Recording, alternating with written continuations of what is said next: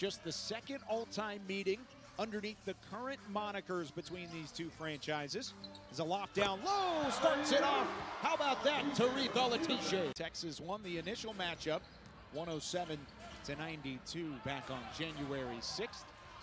That was a big win for the Legends at the time, as they started the regular season off hot. Here's Tyler Hall starting off hot from beyond the arc.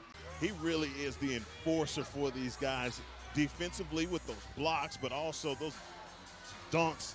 McRae Brown brings it all. Tyler Hall, talk about bringing it all. It's Tyler Hall.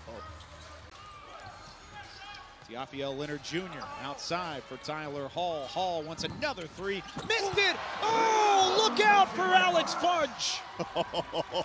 Every reel, it was Tyler Hall with the three, but Fudge, look out. Tony Bradley's going to be on a poster for his teammate.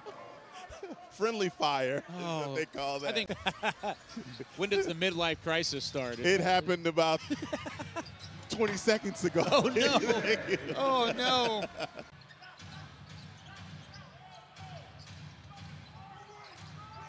Bradley sizing up, and he's fouled. Is that continuation? Yes, it is. And one. That's an and one for Tony Bradley off the fadeaway. That's what I kept asking, man. This is a guy that's going to take this challenge personally from a guy like Tark. Tark has been all over Tony Bradley, being a pest, but at 6'11". Anthony Tark with the takeaway. Motor City looking for anybody down low, and they find Alex Fudge for the block.